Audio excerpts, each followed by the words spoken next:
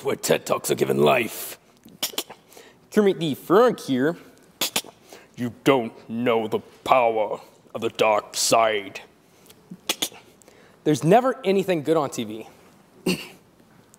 My passion is to be a voice actor. What is a voice actor, you may ask? Voice acting is the art of doing voiceovers or providing voices for animated characters in various works, including films, cartoons, commercials, comedy, and video games, and so much more. Today, I thought I would share my passion and tell you what voice acting is and why it is important.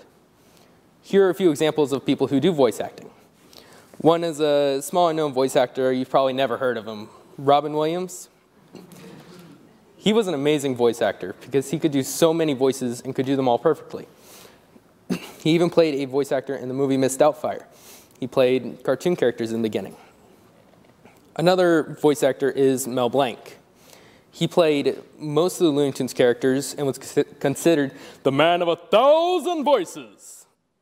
He played Bugs Bunny, and Daffy Duck, you're despicable, and Marvin the Martian. How delightful. Another voice actor is Christopher Sabat.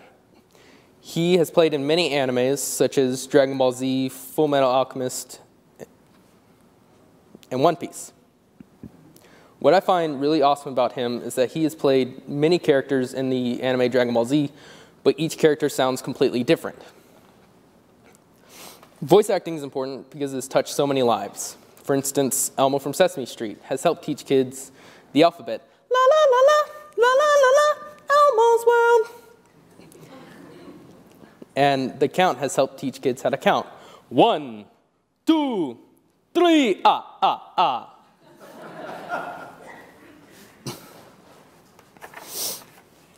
Without voice acting, then how do we know that the most annoying laugh comes from someone who lives in a pineapple under the sea? Sorry. Luckily for you, I won't do that impression.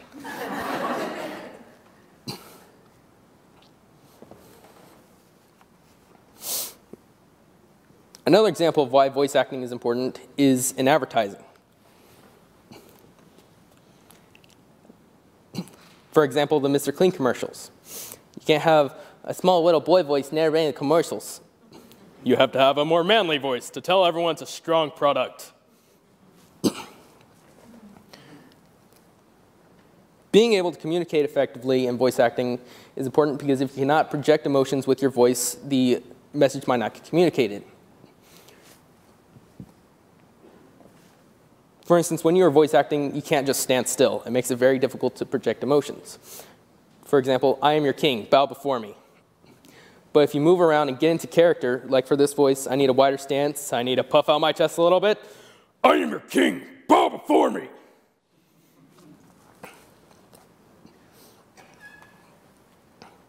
Something else that is important is articulating. If you cannot articulate correctly, the viewers might not be able to understand what you're saying.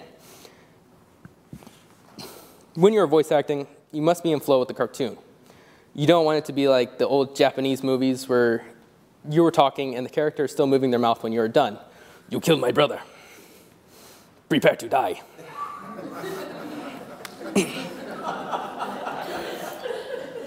This is funny, but not very effective. Now imagine for a moment you have a big job interview. You wake up late, your hair is a mess, and your suit is wrinkled. And when you get there, the person doing the interview is completely blind. The only thing he can judge you on is the sound of your voice. Now you can either go in and say, "What's up, brah? I'm here for the job interview." Or you can go in and say, "Hello, sir, I'm here for the job interview." Which do you think he is more likely to hire? The person who sounds like they've been catching some gnarly waves?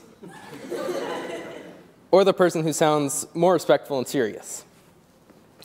The interview I hope to go in for one day is at Funimation. They're the #1 anime company in North America, and what they do is take cartoons made in Japan, translate them to English so that English-speaking voice actors can voice the characters so viewers can fall in love with them. Funimation is located about 30 minutes from Fort Worth, which means I can do what I love right next to home. As a voice actor, I see myself playing the smaller role characters that everybody loves. For instance, if you ask someone who their favorite character from the anime Dragon Ball Z is, they will most likely not tell you it's the main hero Goku. They will probably tell you it's the main part-time bad guy Vegeta. That's what I want, is for everyone to say that their favorite character out of the entire anime is my character. So in closing, I would like to challenge everyone to go out into the world, close your eyes, and listen to everything around you. Talk to someone with your eyes closed, like over the phone, and pay attention to what you think they may look like. Or watch a cartoon with your eyes closed and listen to the voices behind the characters. Then open your eyes and choose to listen and make decisions based on more than what you see. That's all, folks.